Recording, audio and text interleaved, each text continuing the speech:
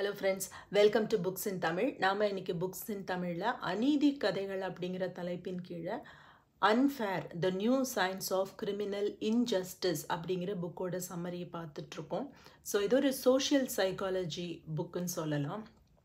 அதாவது சமூகத்தில் நடக்கிற குற்றங்களை அறிவியல் பார்வை கொண்டு உளவியல், அறிவியல், சமூகவியல், நரம்பியல் காரணங்கள் என்னெல்லாம் இருக்கு அந்த குற்றத்துக்கு பின்னால அப்படிங்கிற ஒரு பார்வை கொண்டு அலசக்கூடிய ஒரு புத்தகம். ஸோ இந்த புக்கில் ரியல் லைஃப் கேசஸை எடுத்து ஒவ்வொரு கேஸாக வேறு வேறு லென்ஸ் வச்சு ஆத்தர் அனலைஸ் பண்ணிட்டு இருக்காரு. அதே மாதிரி ஒவ்வொரு வீடியோலையும் ஒவ்வொரு கேஸாக நாமளும் அனலைஸ் பண்ணிட்டுருக்கோம். ஸோ நாம் இப்போ பார்க்க போகிறது அநீதி கதை 4.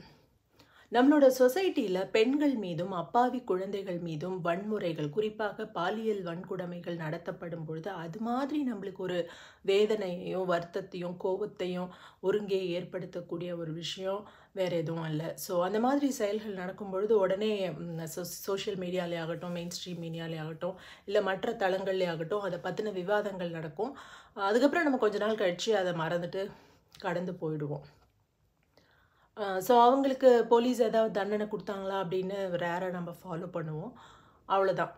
ஸோ அதுக்கு மேலே நம்ம எதுவும் பண்ணுறதில்ல. இருந்தாலும் நம்மளுக்கு அது பெரிய மன வலியையும் பயத்தையும் நம்ம வாழ்கிற இந்த சமூகம் குறித்த நம்ம பார்வையையே அது மாற்றக்கூடியதாகவும் இருக்கிறது.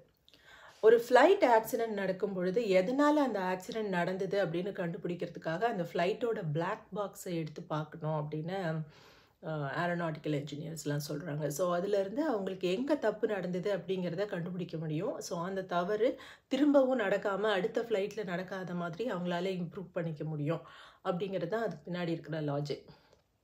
ஸோ அந்த மாதிரி மனிதனோட பிஹேவியர், இந்த மாதிரியான பிஹேவியர் எதனால் நடக்குது, அல்லது any behaviour, not only negative behaviour, even positive behaviour எதனால் நடக்குது அப்படின்னு நாம் ஆராய்ச்சி பண்ண நினைக்கும் பொழுது நாம் பார்க்க வேண்டிய அந்த பிளாக் பாக்ஸ் தான் மனித மூளை.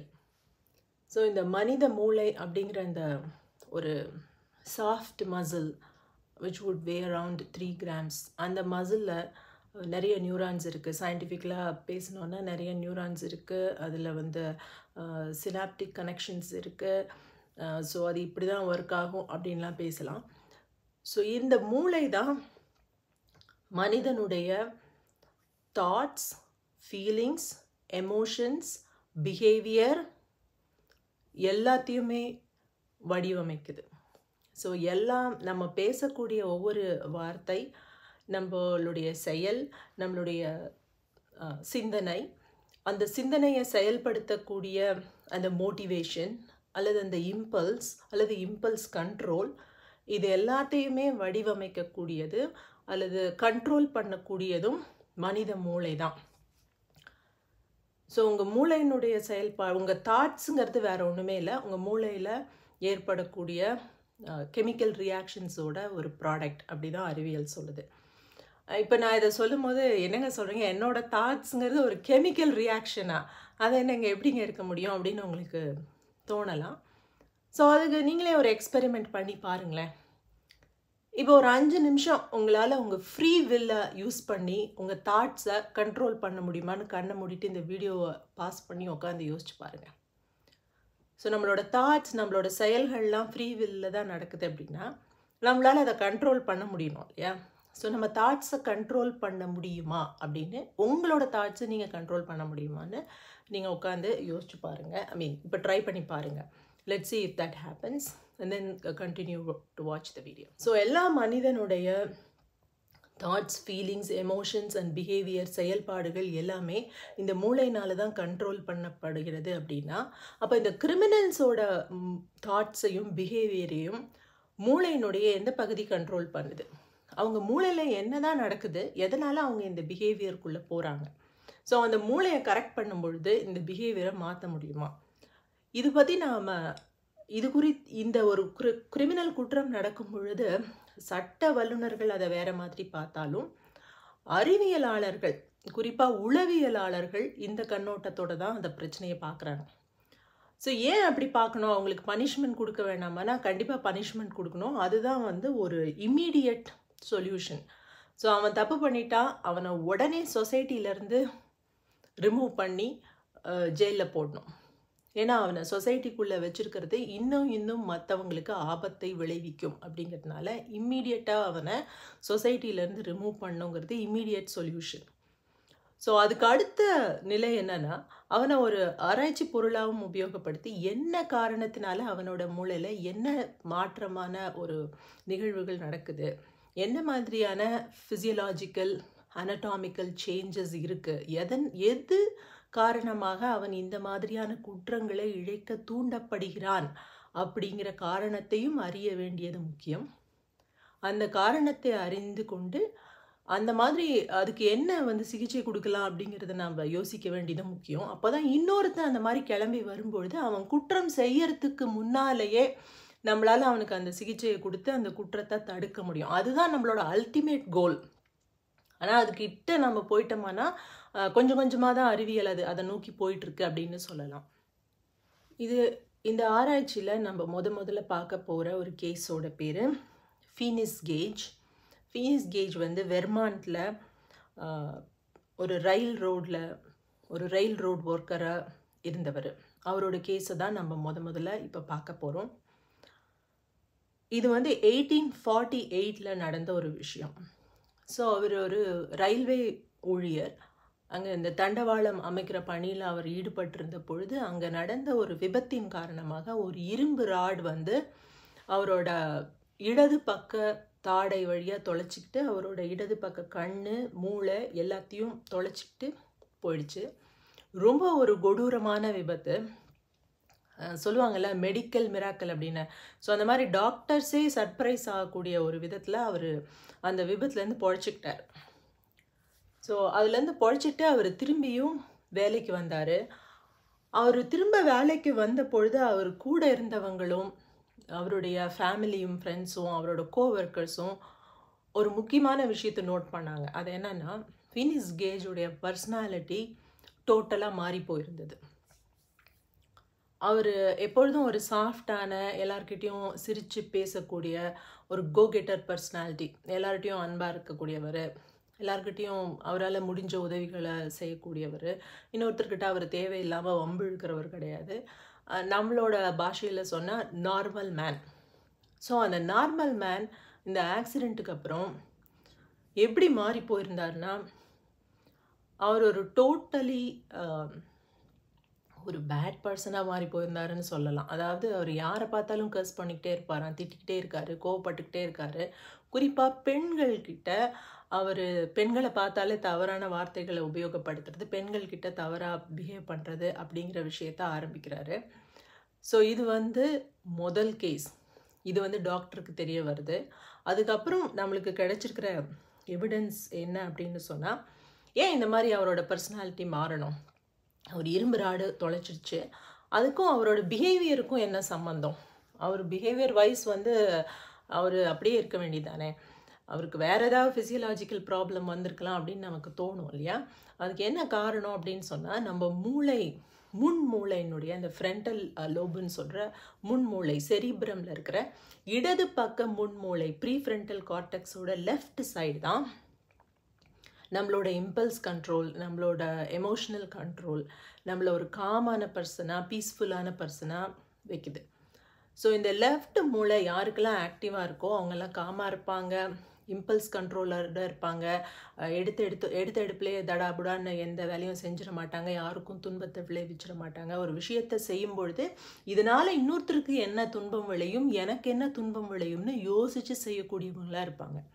ஸோ யாருக்கெல்லாம் இந்த லெஃப்ட் ப்ரீஃப்ரண்டல் கார்டெக்ஸ் டேமேஜ் ஆகிருக்கோ, எந்த காரணத்தினால வேணால் இருக்கலாம், ஒருத்தருக்கு பிறப்பிலேயே டேமேஜ் ஆகிருக்கலாம், ஒருத்தருக்கு ஆக்சிடென்ட்னால ஆகிருக்கலாம், ஒருத்தருக்கு அங்கே இன்ஃபெக்ஷன் வந்திருக்கலாம், ஒருத்தருக்கு டியூமர் வந்திருக்கலாம். ஸோ எந்த காரணத்தினாலேயோ அவங்களுக்கு எப்போ டேமேஜ் ஆகுதோ அப்போது அவங்களோட பிஹேவியர் மாறுது.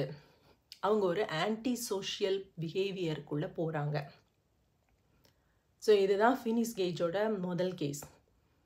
ரெண்டாவது கேஸ் நடந்தது விர்ஜீனியாவில். இது ஒரு மிடில் ஸ்கூல் டீச்சரோட கேஸு. இது நடந்தது இயர் 2000. அவர் பேர் மிஸ்டர் ஆஃப்ட். ஸோ இந்த மிஸ்டர் ஆஃப்ட் ஒரு middle school teacher. As I set, he's a married man. அவருக்கு ஒரு ஸ்டெப் டாட்டர் இருக்கா. அவர் இன் ஜென்ரல் சொசைட்டியில் அவரோட ஸ்டூடெண்ட்ஸ்க்கு மத்தியிலையும் அவரோட ஃப்ரெண்ட்ஸ் மத்தியிலையும் ஒரு டீசென்ட் மேன் அப்படின்னு, ஒரு ஜென்டில் மேன் அப்படின்னு ஒரு பேர் எடுத்த ஒரு ஆள். ஆனால் திடீர்னு ஒரு கட்டத்தில் அவருடைய பிஹேவியர் மாறுது. அவர் வந்து நிறைய சைல்ட் போர்னோகிராஃபி பார்க்குறதுக்கு ஆரம்பிக்கிறாரு. அதுக்கப்புறம் அவரோட ஸ்டெப் டாட்டர்கிட்டயே அவர் தவறாக நடந்துக்க முயற்சி பண்ணுறாரு. ஸோ அது தெரிய வந்தோடனே அவரோட மனைவி இமீடியட்டாக போலீஸை கூப்பிட்டு கம்ப்ளைண்ட் பண்ணிடுறாங்க. போலீஸ் வந்து அவங்கள அரெஸ்ட் பண்ணிடுது. அரெஸ்ட் பண்ணி அவங்கள ரீஹாபிலிட்டேஷன் சென்டருக்கு கூட்டிகிட்டு போகிறாங்க. ஸோ அதே காலகட்டத்தில் பார்த்திங்கன்னா மிஸ்டர் ஆஃப்ட் வந்து தீராத தலைவலினாலேயும் அவதிப்பட்டுருக்காரு. இப்போ அவர் இந்த ரீஹாபிலிட்டேஷன் சென்டருக்கு போன அப்புறம் அங்கே இருக்கிற நர்சஸ்கிட்டையும் அவர் வந்து தவறாக நடந்துக்க முயற்சி பண்ணுறாரு. Almost like he became a sexual addict. So அவங்களாம் வந்துட்டு தே ஸ்டார்டட் ரெசிஸ்டிங். இந்த மாதிரி ஆளை எங்களால் வச்சு பார்த்துக்க முடியாது, நீங்கள் கூட்டிகிட்டு போயிடுங்க அப்படின்னு. ஸோ இதே கட்டத்தில் அவருடைய தலைவலிக்காக அவரோட நியூராலஜிஸ்ட் ஸ்கேன் பண்ணி பார்க்கும் பொழுது, நான் சொன்னேன் இல்லையா, இடது பக்கம் முன் மூளை பகுதி அந்த ப்ரீஃப்ரண்டல் கார்டெக்ஸில் ஒரு டியூமர் இருக்கிறத கண்டுபிடிக்கிறாங்க. ஸோ அந்த டியூமரை, இந்த தலைவலி அவருக்கு பெரிய பிரச்சனையாக இருக்குங்கிறதுனால இந்த டியூமரை ரிமூவ் பண்ணுறாங்க. ஸோ இந்த டியூமர் ரிமூவ் பண்ணப்பட்ட உடனே அவரோட பிஹேவியரும் மாறிடுது. அவர் முன்னே இருந்த மாதிரியே ஒரு நார்மல் ஜென்டில்மேனாக மாறிடுறார். அதுக்கப்புறம் ஒரு 8 மாதம் கழித்து திரும்பவும் அவருக்கு தலைவலி வர ஆரம்பிக்குது. அதே சமயத்தில் அவரோட பிஹேவியர் திரும்பவும் மாற ஆரம்பிக்குது. ஸோ முன்னே இருந்த மாதிரியே அவர் திருப்பியும் he became like so much attracted towards pornographic movies. So அதை நிறைய பார்க்க ஆரம்பிக்கிறாரு. திரும்பியும் டாக்டர்கிட்ட போகும்பொழுது என்ன திரும்ப வந்திருக்குன்னு பார்த்தா அந்த டியூமர் அதே இடத்துல திரும்பவும் வந்திருக்கு. ஸோ திருப்பியும் ஒரு சர்ஜரி பண்ணி அந்த டியூமரை எடுக்கிறாங்க. ஸோ டியூமரை எடுத்த உடனே அவரோட பிஹேவியர் மாறிடுது. டியூமர் இருக்கும் பொழுது அவர் ஒரு ஆன்டி சோஷியல் மேனாக ஆயிருக்காரு.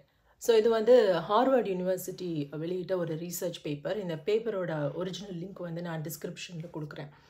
ஸோ இந்த மாதிரியான பலவித ஆராய்ச்சிகள், இன்னும் நிறைய கேஸ் ஸ்டடீஸ் இதுக்கு ரிலேட்டடாக இருக்குது. அதை நான் இன்னொரு வீடியோவில் உங்களோட ஷேர் பண்ணுறேன். ஸோ இந்த மாதிரியான ஆராய்ச்சிகள் நமக்கு சொல்லுவது என்ன அப்படின்னு சொன்னால், நம்மளுடைய மூளையில் ஏற்படக்கூடிய மாற்றங்கள் மனிதருடைய பிஹேவியரை மாற்றுது. ஸோ இப்போ இந்த குற்றங்களை நாம் குறைக்கணும்னு சொன்னால் இம்மீடியட் சொல்யூஷனாக அவங்கள சொசைட்டிலேருந்து ரிமூவ் பண்ணணும், ஜெயிலில் போடணும். பட் லாங் டேர்ம் சொல்யூஷன் என்ன அப்படின்னா, இது குறித்த ஆராய்ச்சிகளுக்கும் இது குறித்த மோர் ட்ரீட்மெண்ட்டுக்கும் நம்மளோட அரசாங்கம், அரசாங்கம், உலகத்தில் இருக்கிற எல்லா அரசாங்கங்களுமே பணம் ஒதுக்கி இது குறித்த ஆராய்ச்சிகளை முடுக்கி விடணும். ஸோ அப்போ தான் இவங்களுக்கு எங்கே இந்த ரூட் காஸ் ஆஃப் த ப்ராப்ளமை நம்மளால் களைய முடியும். 3வது விஷயம், இது குறித்த அவேர்னஸை ஏற்படுத்துறது. ஸோ உங்களுக்கு இந்த மாதிரி எண்ணம் இருக்குன்னு சொன்னால் நீங்கள் உடனே ஒரு மனநல மருத்துவரை போய் பாருங்கள், யாருக்கும் ஆபத்தை ஏற்படுத்திடாதீங்க அப்படிங்கிற ஒரு அவேர்னஸை ஏற்படுத்துறது, அதுக்கான ரீஹாபிலிட்டேஷன் சென்டர்ஸை பில்ட் பண்ணுறதும் 3வது ஸ்டெப். இந்த 3 ஸ்டெப்பையுமே நம்ம பண்ணும் பொழுது தான் இம்மீடியட்டாக இல்லை, பட் வரும் காலத்தில் நம்மளால் இது மாதிரியான குற்றங்கள் நடைபெறாத ஒரு சமூகமாக மாற முடியும். இந்த குற்றங்களை நமது சமூகத்தில் குறைக்க முடியும். ஸோ இதை தான் அந்த லாயர் வந்து எழுதியிருக்காரு. ஸோ இது அறிவியல் பூர்வமான ஒரு பார்வைன்னு சொல்லலாம். இந்த மாதிரி நிறைய கேஸ் ஸ்டடீஸ் இருக்குது. அதை நான் இன்னொரு சந்தர்ப்பத்தில் உங்களோட ஷேர் பண்ணுறேன். அடுத்த வீடியோவில் நம்ம பனிஷ்மெண்ட்ஸ் வந்து எந்த அளவுக்கு குற்றங்களை குறைக்கிறதுக்கு உதவுது அப்படிங்கிறத பற்றி நம்ம பார்க்கலாம். தொடர்ந்து பாருங்கள். தேங்க்யூ ஃபார் வாட்சிங். பாய்.